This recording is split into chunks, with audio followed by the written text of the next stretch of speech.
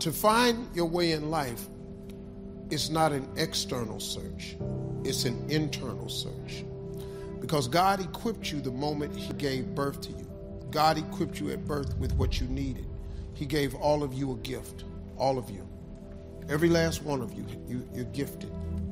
God never created a soul without giving them a gift. All of you sitting in here were given a gift at birth. He put it inside you. You ain't got to look under the ocean. It ain't on a mountain. It ain't under no rocks. He put it in you at birth.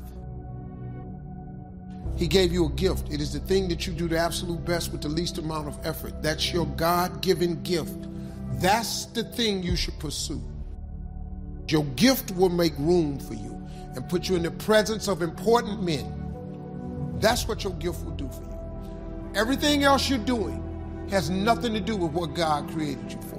And if you're unhappy with your life, if you haven't figured your life out, if you're thinking there's more to your life than it is, it's because the only reason you have that question is because you're not living in your gift.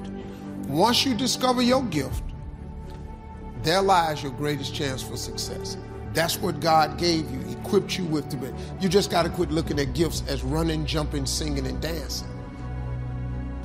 Quit trying to do what somebody else is doing, because that ain't your life. And if you're bold enough to chase the dream, He'll get you through the journey.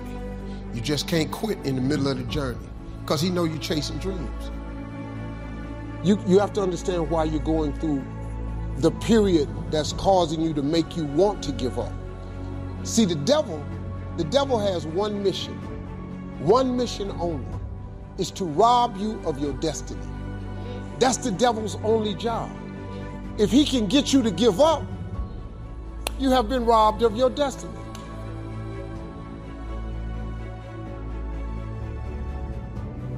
If he gets you to never follow your dream, chase your dream, he robs you of your destiny. If he causes you to think that this is all my life is, he has caused you to rob you of your destiny. You just have to understand that Satan has one job: to rob you of your destiny.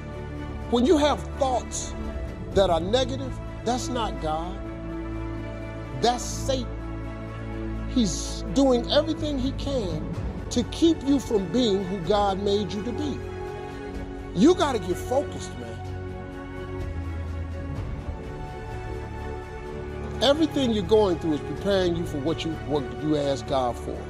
Every trial and tribulation you go through prepares you for the life God has for you.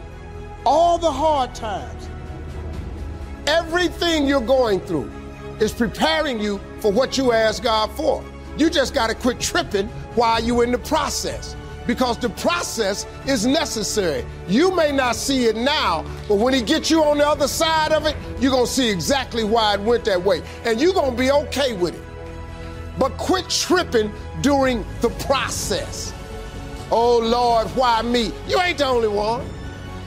Oh, Lord, why me? You ain't the only one. Oh, Lord, why I lose my job? You ain't the only one unemployed. Oh, Lord, why he leave me? You ain't the first chick got left. This might not even be your last time getting left. Pull yourself together and quit tripping, because you in the process. God is processing you. He ain't through with you. If he was through with you, you would not wake up in the morning. He gonna fix it. When you ask God for something, quit tripping. He got it from here. God can't give you what you want, because you want to hold on to what you got. You all in the way. Now you telling him how to bless you. You can't tell God how to bless you. It's a simple process. If you look at life and just step outside for a minute and quit tripping, it really ain't no problem.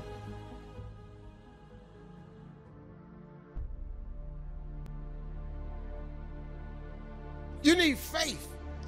You ain't got to be that smart. I flunked out of school. I ain't got no degree in nothing. You got to identify your gift and go do what you gifted at. You ain't got to be smart. You don't got to have a degree. You don't have to go to UCLA or none of that. You can be highly successful and go to no school. Mark Zuckerberg, Bill Gates don't have a degree between none of them. Just go follow your dream, man. Go make your life happen. Identify your God-given gift and go on get your life. Quit tripping because you don't have what a group of people told you you need to be successful. If you're not a degree person, you can go to school all you want. If that's not in you, how you gonna get a degree? Quit letting people tell you the route to success when clearly God created you to be different. Just go that route. You don't have to go get a degree if you're not a degree person. Now, if you want to be a doctor, scientist, or lawyer, you got to get a degree. But if you're not that person, you can still make it. Quit tripping because you don't have what he got. You ain't finna be what he is. God made you different. Just go be different. You get paid to be different. People pay you to be different. Weird people make money. Regular people don't make money. Regular people make regular money. If God made you exceptional, go be exceptional at whatever it is. That's how you become. People pay for expertise. They pay for exceptional people. They don't pay regular people.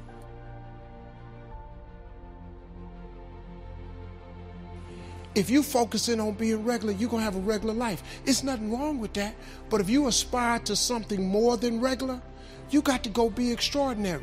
The difference between ordinary people and extraordinary people is one word: extra. If you put extra on top of ordinary, you become extraordinary. You ain't got to be like everybody else.